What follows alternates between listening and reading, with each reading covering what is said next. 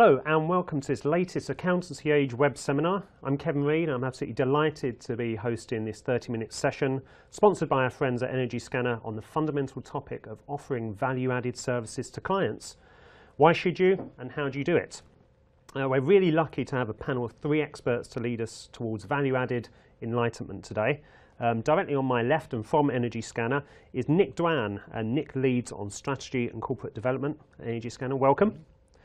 Then we have 2 of the accounting profession superstars with us. Next to Nick is Bobby Lane, and Bobby is a partner at Shelley Stock Cutter, a regular commentator in the media on developing new business and services. Bobby qualified with BDO and has for his sins served as an FD in the past. Last but not least, we have Carl Reeder, and Carl is a director of D&T Chartered Accountants. He's author of the Startup Coach and the Franchising Handbook, franchising being one of his particular specialisms. Both Carl and Bobby are regular commentators with us on Accountancy Age as well. So gentlemen, absolutely delighted to have you on board today. For our audience, there's only one house rule really. If you're actually watching this web seminar live, then please send us some questions in, which you should be able to do through your browser. And just send us through your a penny for our thoughts really. We'll try and broach anything that you throw at us over the next 30 minutes or so. But to get the ball rolling, I think we'll hand over to you first, Nick. Couple of things. Can you give us an elevator pitch for Energy Scanner, and then lead into your discussions with SMEs and why this is a topic that's of particular interest to you? Sure, thanks. Well, we set out to solve a couple of problems that were prevalent in the energy buying market for SMEs. About 45% of small businesses in the UK are on what's called a default tariff. It means they pay about 110% more than they need to if they were on a contract. And the market generally is full of issues. It lacks transparency. It's hard and time-consuming for people to shop around and get a deal.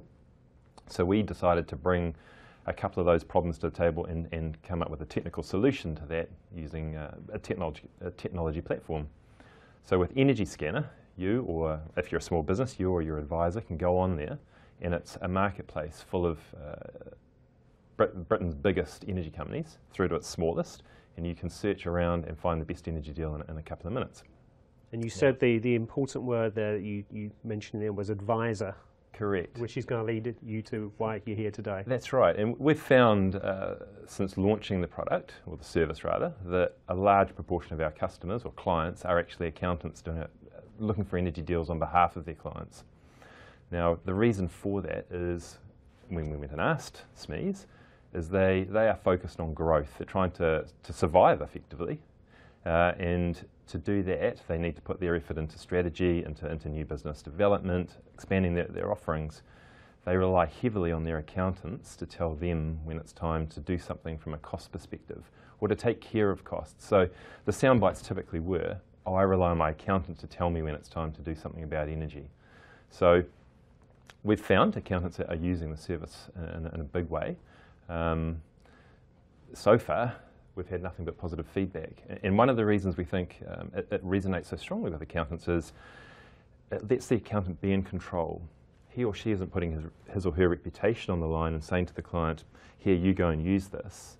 They're using our service, finding a solution, and then presenting that to the client at no cost. And it's typically, here, I've found a way to save you X amount of money each year on energy. You can now spend that on another offering. Okay, that's good stuff, Nick, and really nice overview of where we are. Bobby, Carl, where is the current marketplace for accountants offering services outside of the traditional tax and accounting offerings, and how have we got to here? Bobby, do you want to kick off? Well, I think it's changed a lot over the last few years. I think it depends on the size of the business really, because a small company might not have a large accounts department and might not have their own finance director or someone within a business. And we've seen a huge growth over the last few years of accountancy firms offering outsourcing services. So becoming the outsourcing department and the finance department of those businesses. So I think a lot of those companies are now saying, well, if we're outsourcing our finance department to you, anything to do with the numbers is your domain. So they're now saying, well, if we're looking at our costs and our cost structure, and you're my finance department, you should be looking at the costs and coming back to me and saying, you know, this is what we should be doing, how we should be addressing the costs and how we can reduce them. So I think what we've seen is the growth of those clients looking to their accountants and their advisors for more than just box ticking.